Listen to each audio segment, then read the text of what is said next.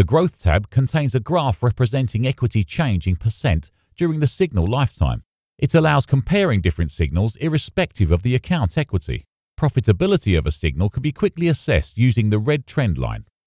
In the Equity tab, balance and equity change graphs are plotted in real time.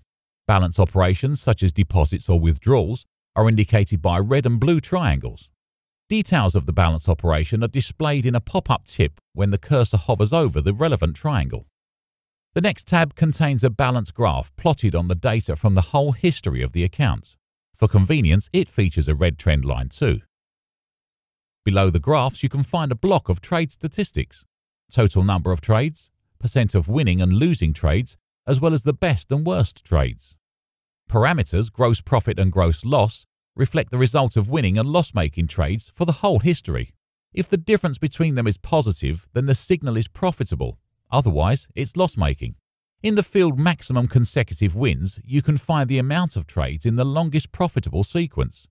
Maximal consecutive profit is the longest profit in a continuous profitable sequence. Clearly, the greater those values are, the better. In the right part of the table, there are the same parameters for loss-making trades, and for consistent signals, they should be minimal.